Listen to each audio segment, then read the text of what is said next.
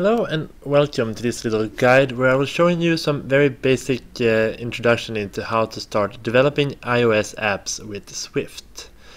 This is mostly for my students and I will be doing this introduction in English, which is not what I usually do because it's not my native tongue, but I thought it would be easier to use since most of the things we will go through today will be in English.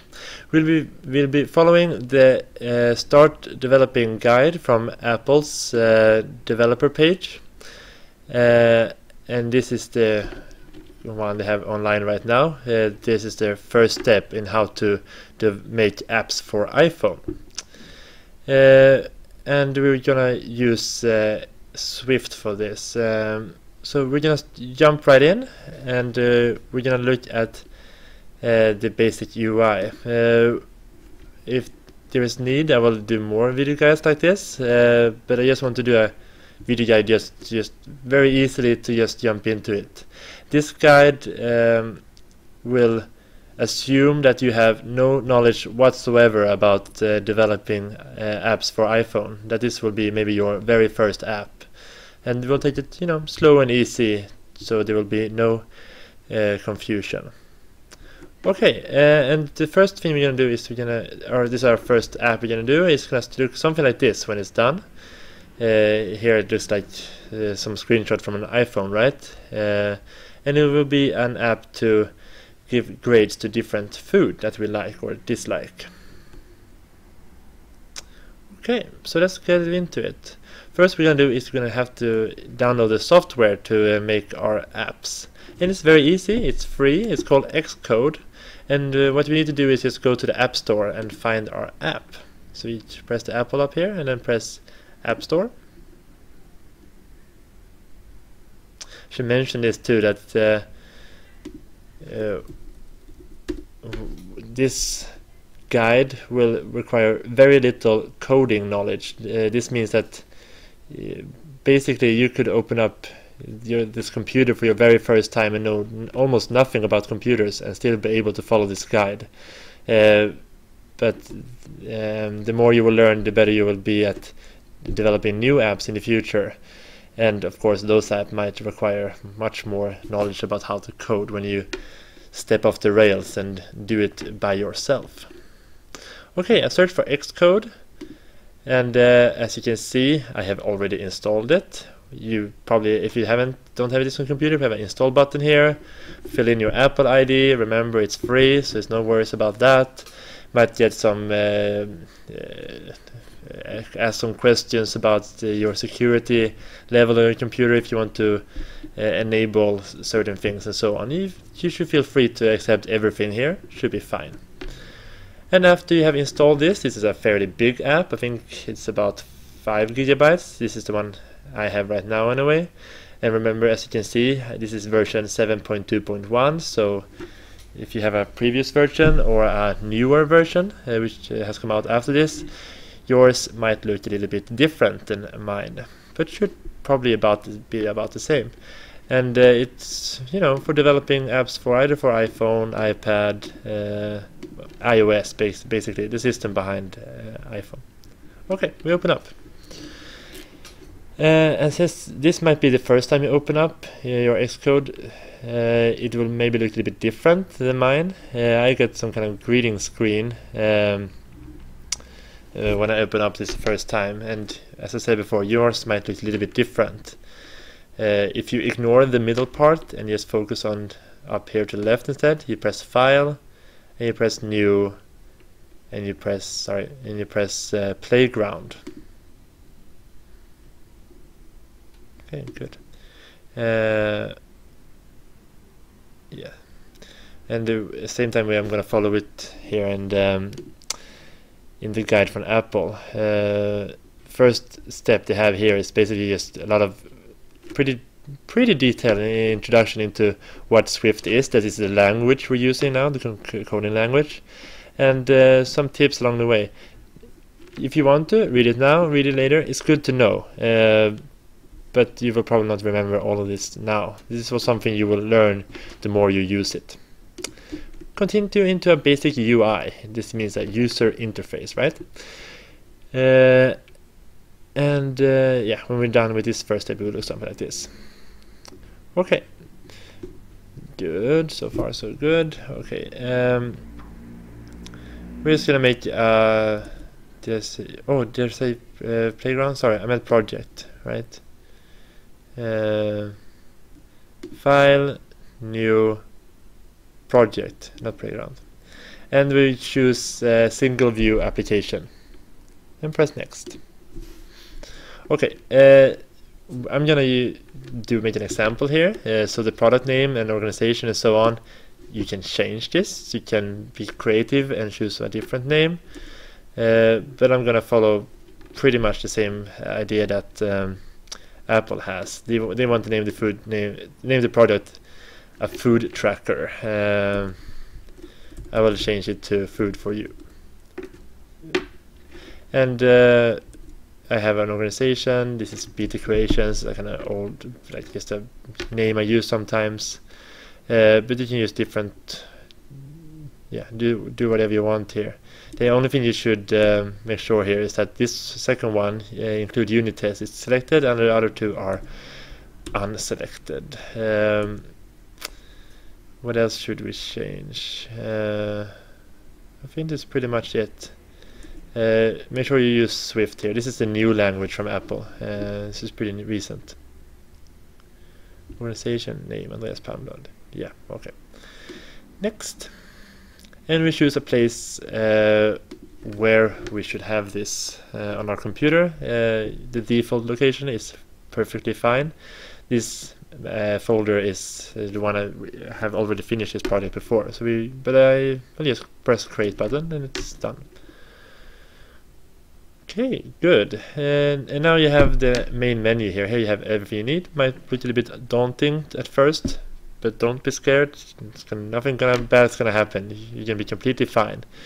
The first thing we're gonna change is what device we want to, preview our app on to see how it looks like. And that's pretty easy. Apple goes through what is the different areas names are and so on. And they talk about the simulator. A simulator is where you preview your apps. Make it look like, take a look how it looks like. And it will be up here. You say have our name of the app, food for you, and then it says iPhone 6s Plus. If you press here, you get a little list of different devices you can preview the app on, and basically you can get an idea of how it will look like on different screens. You can change this later if you want. I will use an iPhone 6s. This is a recent one right now. Probably going to be iPhone 7s and so on in the future. And the Plus is, well, that's if you have a little bit bigger screen like I have it with my phone. But I will use this one, iPhone 6s. Good. And yeah, then we just start this up. We start our app. And with this, we start by pressing the play button. Click play. And you will notice, yeah, build success. Succeeded. Very good. Everything worked. And then you will have a new little window down here in the menu. It says simulator. This is your iPhone starting up. This is like a fake iPhone, right? This is not a real iPhone. We can move around a bit, pretending to be an iPhone, right?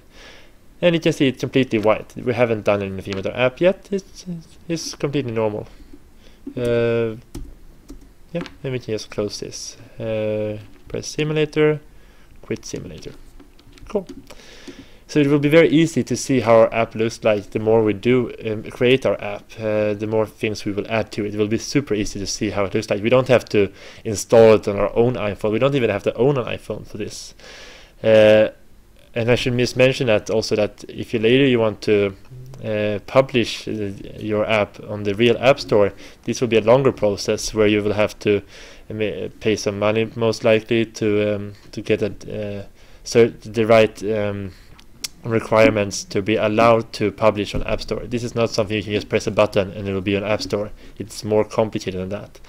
But to actually make the app, not so complicated. It's fairly easy. Basically, you have already created a first app here already. It's just that it says your app is empty. Okay, and we have a few things on the left-hand side. Some of it looks very complicated. It looks like it's a lot of code and so on. Don't have to worry about this right now. We focus mostly on this one, which is called the main storyboard. To the left here. Apple explains a lot of things, what different things does and so on. Read it when you have time. I usually recommend that you just jump right into it and start playing with it. It's usually the fastest way to learn. But it's always good to just step back sometimes and take a look what it actually means.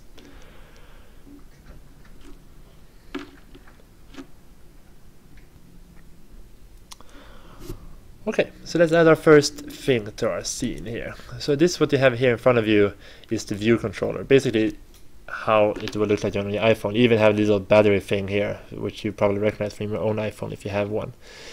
I should also mention this. I'm using a laptop when I make this. Maybe some of you do this, maybe some of you don't. You will probably feel it's a little bit cluttered, a little bit too small actually sometimes to see how it looks like. I really recommend therefore to use a really big monitor when you develop apps. It's a really good idea. But it works with a laptop too, of course. I will show you some tips on how to really use the best of your screen capacity. Okay, so adding things to a new app is super easy. Cannot be more simple. We're gonna add, let's see what the first thing they recommend. I think there is some text field, right? Yeah, text field. So all the way down here, we have a little filter window. This is the faster way to find things. You don't have to like scroll through menus and so on. You just write what you want to have. I want to have a text field. Good, it's here. And to add it to our, well, even have a little explanation what it is. What you do is just press and hold and then drag it to where you want to have it. You see you have a little window here. Apple recommends that you drag it until you see this blue line across the screen. You see, there it is.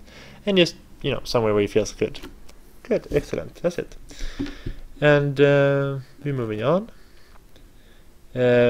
Yeah, I should mention that now too. So if you feel like this screen is a little bit too big, what you could do is you can zoom it out and in.